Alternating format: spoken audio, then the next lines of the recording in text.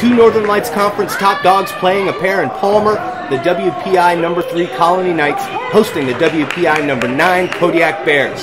Graham Dinkel pops from 17 plus to give the Colony Knights a 4-zip lead.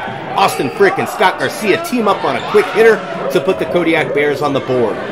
Knight big man Antonio Bush is staying down deep to protect the paint against cutters, so Scott Garcia lingers at the arc and drops a 16-footer. Alec Canete-Hall draws help. Kicks to Billy Alcaide, 3 for 3. Graham Dinkel cuts to the low block. Uses the power dribble to secure positioning and finishes strong. 8 first quarter points for Graham. Alec Canete-Hall draws the double. Drives for the deuce. Bears up 3 after 1. Robert Sonnenberg jumps the ball screen, pokes the rock, and takes Harrison Menard's feed to the dish. And Robert saves a loose ball rebound so that Damien Fulp can flip the tray. Knights up 2.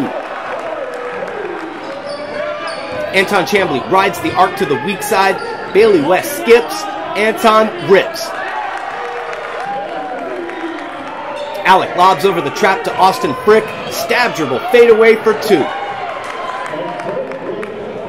And Alec pins 2 defenders with savvy positioning. Austin trips.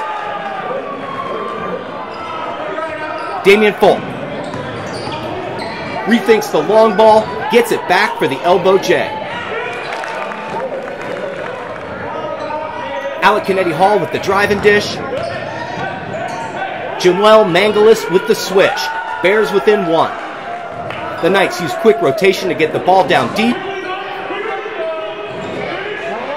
Graham Dinkel cleans up the miss. 12 first half points for Graham. Knights with numbers in transition.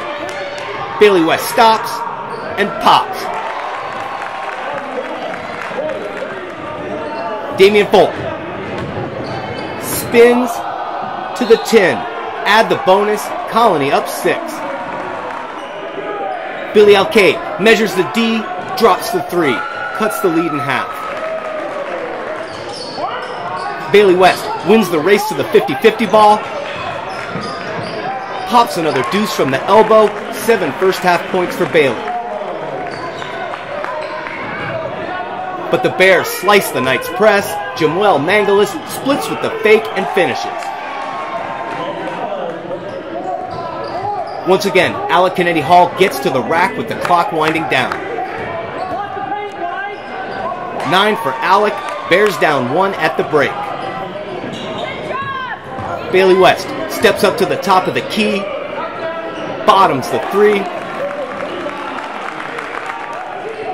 Different side, same outcome.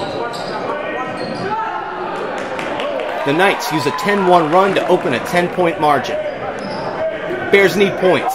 Austin Frick, boom. Alec Canete-Hall directs the screen. Produces 3. The Knights show a familiar look.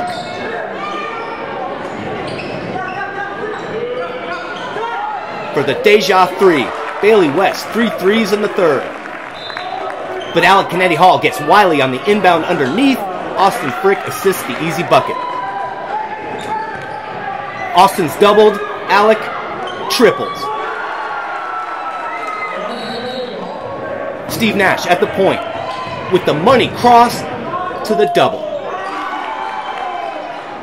The Knights don't hedge or trap the ball screen, and Alec Canete-Hall uses the Knights' concern for Austin Frick to get to the paint.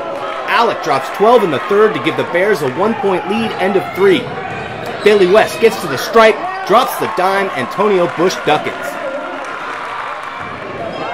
Antonio Bush screens, rolls, and dimes. Graham Dinkel, the last of his 14 points. Damien Fulp splits the trap, but Alec Canete-Hall sacrifices his body to draw the player control foul.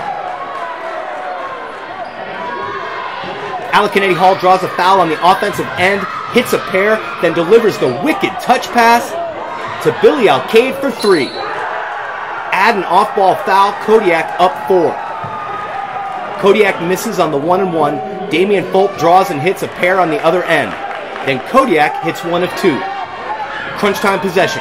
Bailey West takes the handoff, hesitates at the arc, and crashes the dish to make it a 1-point game.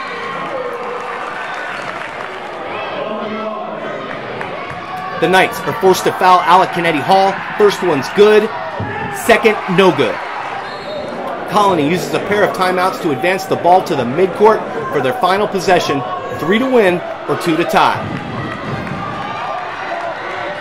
Damien Fulp penetrates to the block, but his shot goes long. Antonio Bush's putback falls short.